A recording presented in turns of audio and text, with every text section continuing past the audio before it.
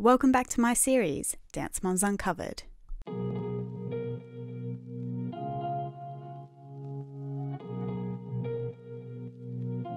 The Dance Moms reunion episodes were so completely different from the regular series that it's easy to forget that they are part of the same show.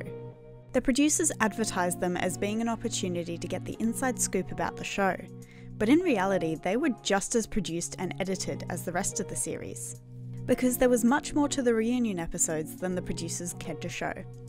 Feel free to share your thoughts on the following evidence. First, let's look at scripted lines. Although cast members have said that the show is more produced rather than scripted, it seems that the reunion show was a special exception. When Maddie and Kenzie were guests on the Pretty Basic podcast, Remy Cruz recalls that the producers got her to tweet a particular question for them to use in a reunion special. The tweet she posted was during the Season 4 Girl Talk episode, and it asked the girls if they missed having Brooke and Paige on the team. Fans got upset with Remy because it made Chloe cry, even though it was the producers doing all along. When I was in college, my best friend was like, oh, my aunt is like a producer or something for the show, I don't know. My best friend was like, oh, can you just tweet out, like, I guess they had already, like, they planned the questions for you guys, and then they're like, oh, but we need these tweets to go out so it looks like people specifically ask these questions. So I was like, yeah. So they gave me some question to ask, and I didn't think anything of it. And then I never even watched the episode till I found out. I went on Twitter like a few weeks later. People were like, why would you ask that? Like, I got attacked because it made one of the girls cry on stage. Something else that seems to indicate that parts of these episodes were scripted can be seen during the Season 4 reunion Guess Who's Coming to the Dance. When the kids are interviewed briefly by Jeff Collins, you can see the cast lip-syncing what the others were saying. Melissa does it while Maddie speaks, and then Maddie does it while Mackenzie speaks. There is also an awful lot of concentration on Nia's face when she tells the story of her dog Olive.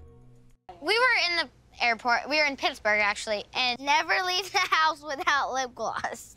It is possible that the producers might have given them lines to memorize, or even used a teleprompter.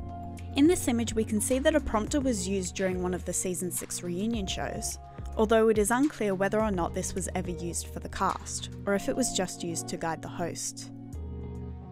Next, let's explore the audience. If you've watched these reunion specials a few times, you might have noticed some familiar faces in the audience. Some notable audience members include Cathy's mum, Lifetime actress Cinia Darcy, Shea Talon owner Alex, dance judge Francisco Thurston, and Lifetime reality stars Marcy and Jordan from the show Pretty Wicked Mums.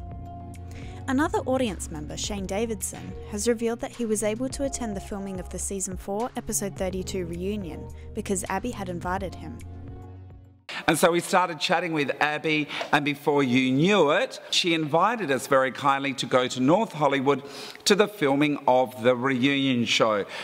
There is a video online of producer Brian Stinson standing on stage, getting the audience to clap along to the song Freaks Like Me, despite the girls not being there yet. You can tell from the background that this happened during the Season 6 reunion episode, The Girls Say Goodbye. This explains why the audience seems so unenthusiastic during the girls' performance with Todrick Hall.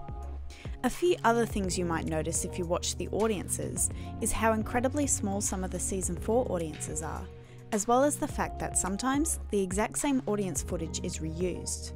For instance, the same audience is used in both Season 3, The Smoke Before the Fire, and the Dance Moms Chatter episodes. Another audience is reused in the Season 3 Tell-All episodes and in the Season 5 Girl Talk. In both of these instances, the audience is sitting in the exact same seats, wearing the exact same clothes, and have not aged a day. This suggests that sometimes the producers couldn't be bothered using an audience, and so they would simply edit the same clips over different episodes in the hopes that we wouldn't notice. Evidence number 3, manufactured drama.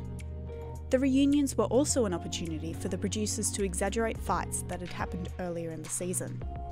During a live stream with the Candy Apple's mum Melanie, Cathy recalls Laurie screaming at her during a reunion show over her choice of music.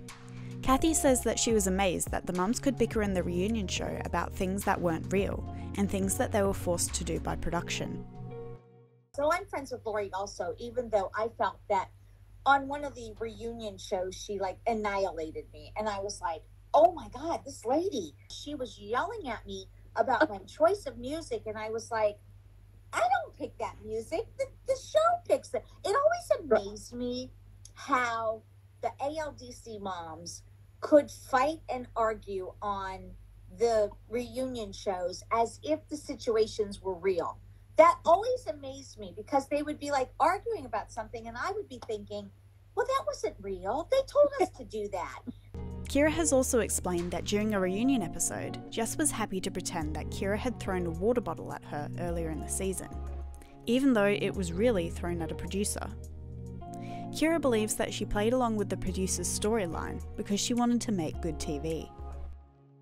As I threw the water bottle, they were able to cut it and make it look like I threw the water bottle at Jess. When we film Reunion, we have not seen what airs.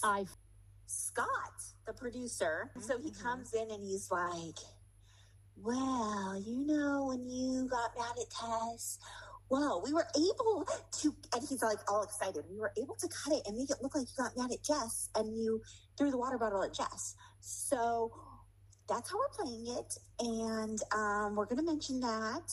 Jess is all on board, you know. Jess is like, loves the show, loves everything about it. Like, I'm all in. Let's make this the best TV ever. 4. Multiple takes. The reunion episodes were certainly not filmed in the order we saw in the final cut. In fact, several lines and scenes were filmed multiple times. Shane Davidson has explained that the girls don't dance live at the reunions between the fights like it seems. He says that they are pre-recorded before reunion filming begins and inserted into the episode during the editing process. He says that the audience reactions are also overlaid in the editing process, so they aren't filmed while the kids are actually dancing. But a lot of people may not know that a lot of the dance sequences are actually recorded before the show, and then they'll just do an overlay of audience reaction. So we were most fortunate to see the wonderful girls up there dancing, doing all of the routines, and then of course they filmed the reunion show. We also know that there are probably multiple takes that are filmed of these dances, thanks to some of the production notes from the episodes that were sold on eBay. In the notes describing the filming of Chloe's solo I Know It's Too Late, the phrase reset for lighting is used. This suggests that they probably restarted the dance on at least one occasion. These notes are also how we know that Jeff Collins filmed his lines to camera before the actual reunions took place. And finally, we have Jeff's true colours. There were several thinly veiled threats that were made during these episodes that are a lot more horrifying when you know about the restrictive contracts that the cast were under. It's aggravating to hear Jeff ask Kelly in season 2 if she will return for the next season, talking as though he isn't forcing her to stay by threatening her with a contract. Again in season 3, he shows his true colours when Christi asks if she can leave with Kelly, and Jeff says very bluntly, "No, you may not." And when Jeff tells the comedian guests that a check is in the mail for them, you can hear Christi and Kelly yelling in the background. Jeff always says that. So, Kelly, what do you got planned? Our family has a lot of thinking and communicating to do to figure out what we want to do before next season starts. Yeah. So you got to decide whether or not you're going to come back or not, right? Mm-hmm. Well, we hope to see you again. We'll see. All right. I need to ask you to leave because that was the agreement that we came to. Can I go too? So, no, you may not. Where's our money? Where's our money? The check is in the mail. Check is in the mail. All right, listen. All in all, it's no surprise that Christi has declared that she hated filming the reunion episodes. And honestly, looking at the other mums, it doesn't look like they had a good time either. I hate the reunion, okay? I fucking hate the reunion. Just before you go on, I can tell you I have actually had like massive anxiety attacks standing in my closet getting ready to pack for the reunion because I know I'm flying out to LA, and I was just like, oh, I hate this. Hate it. Hate the reunion.